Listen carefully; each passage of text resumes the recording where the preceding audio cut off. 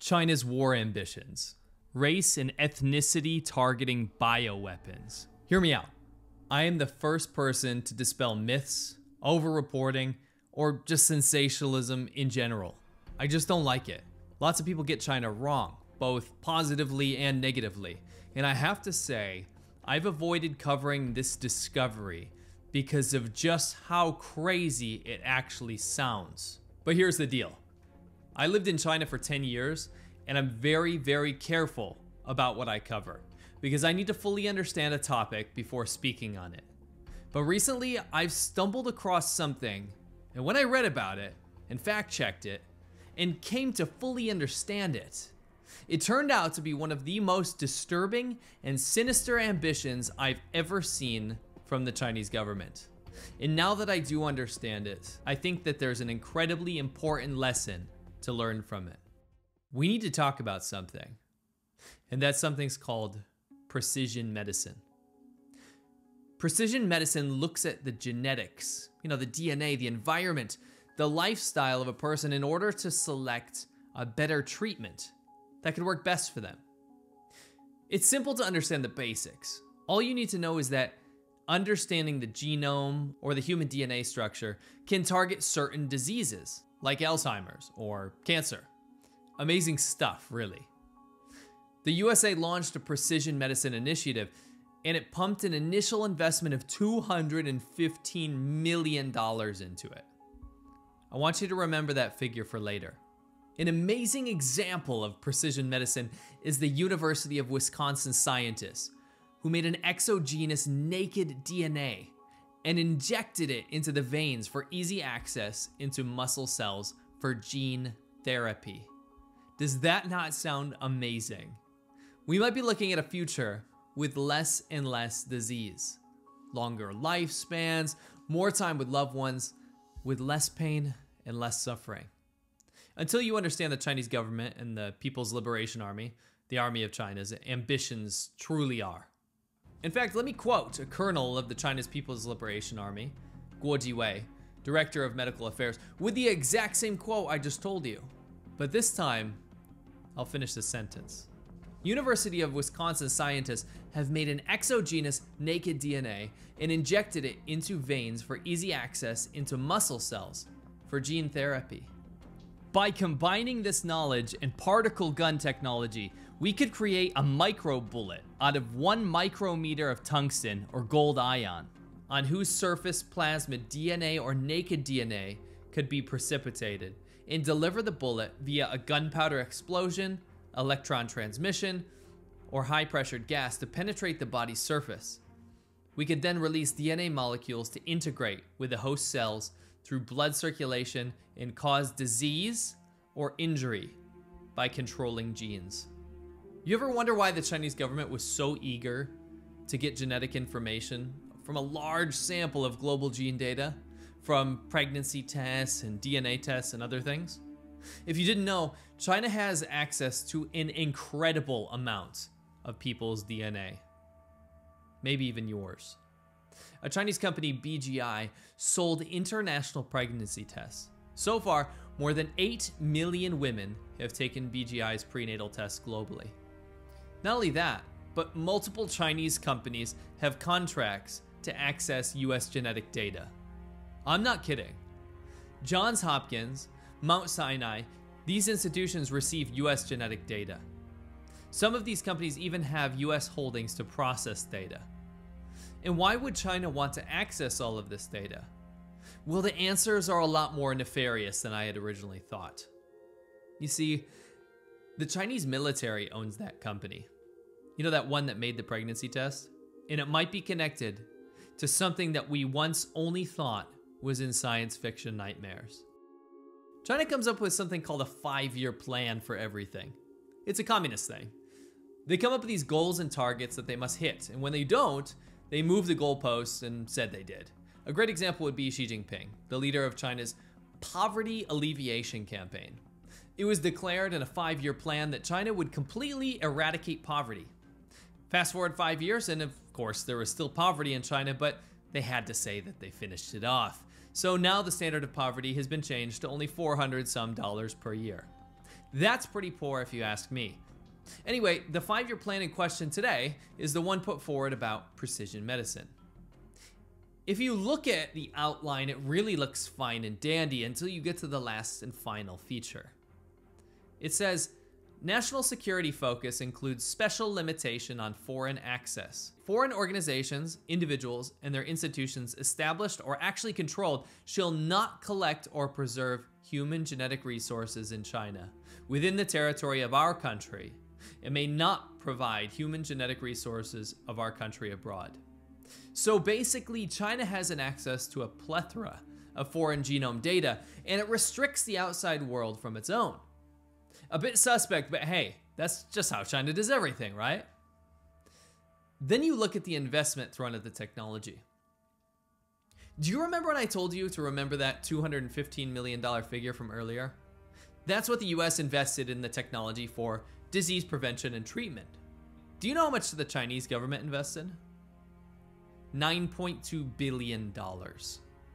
The US invested 2% of what China did. And it might not be for what the CCP wants you to think it's for. Enter civil-military fusion, or dual-use biology. It was adopted in 2016 alongside that precision medicine thing I just told you about. So as not to make any mistakes, let me just quote the Chinese military and scientists directly. The weaponization of biological bodies will become a reality in the future. Biotechnology will make biological weaponization a reality. New, non-traditional forms of confrontation, such as biological attack, biological destruction, and ecological control, will become possible. Biotechnological weapons can cause destruction that is both more powerful and more civilized than that caused by conventional killing methods, like gunpowder or nuclear weapons. The increased pace of development of modern biotechnology tells us that the day on which we will begin to make full military use of its advantages is not too far off. We believe that command of military biotechnology is a reasonable scientific presumption, not a scientific illusion.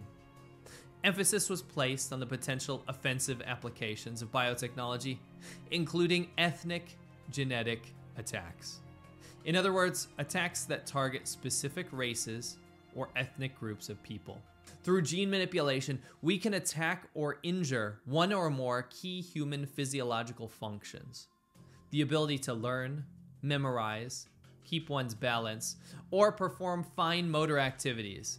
When attacking an enemy with biotechnological military weapons, we can cause physiological dysfunction by producing an ultra-micro damaging effect to a gene or protein structure and functioning.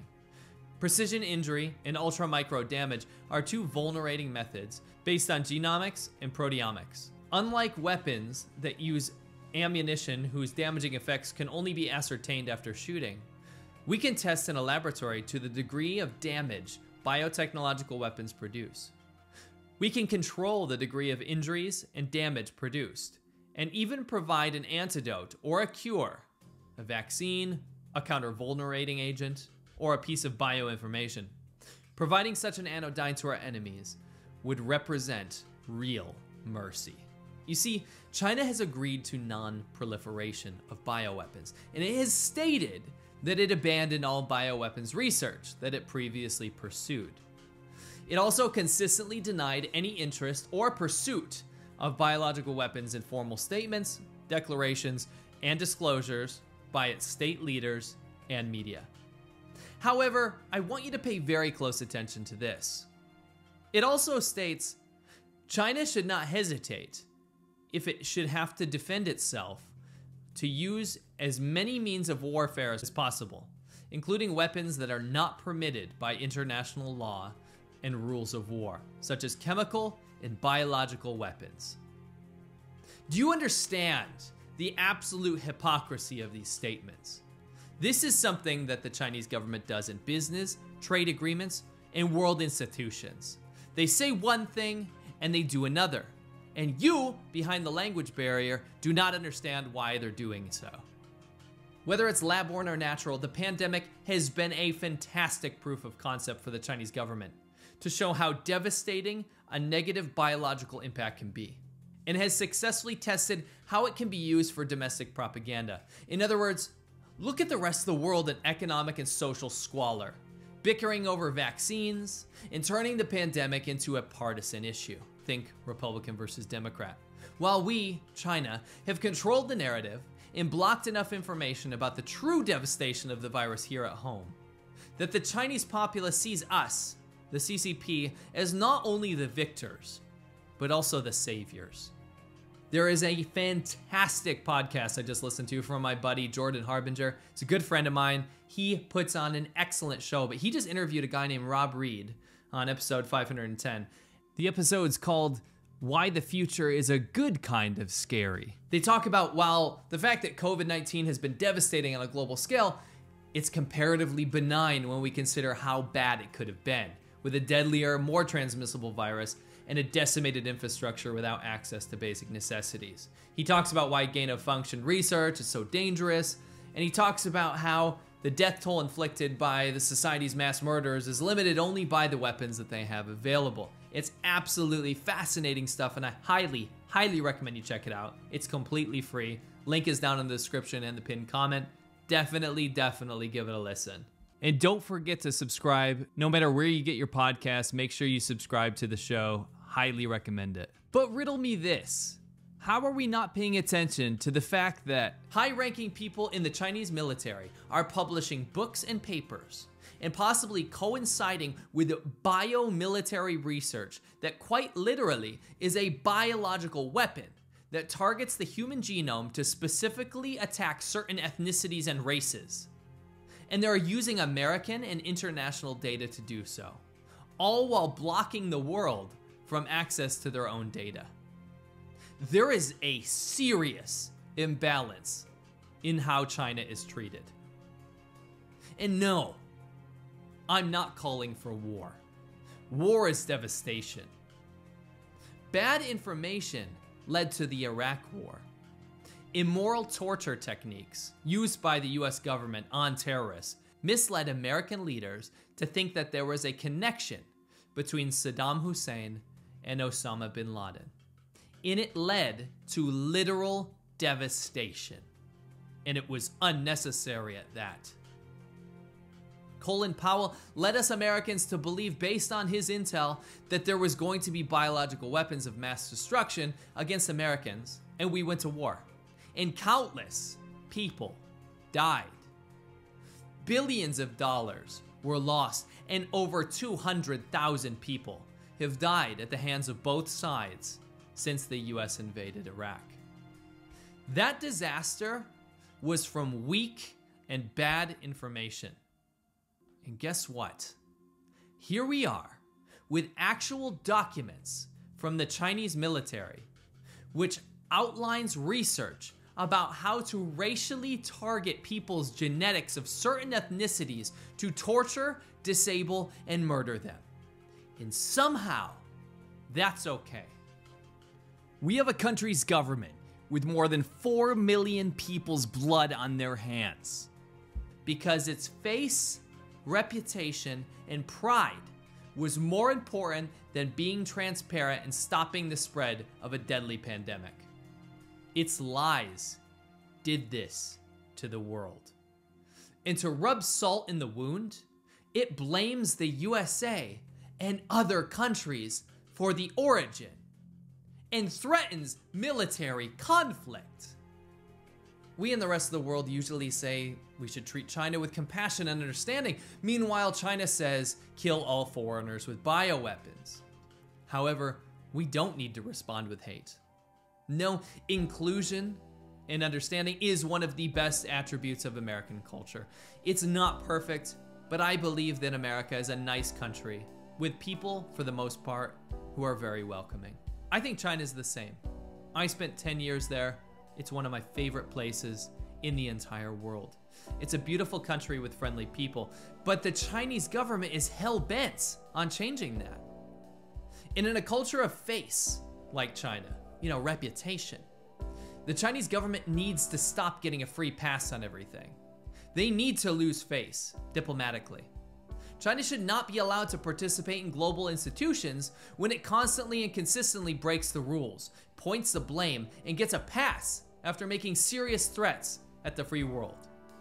Military incursions, bioweapons, censorship, government-sponsored xenophobia, genocide, and weaponized nationalism, all while laughing at the polarization that the pandemic has caused.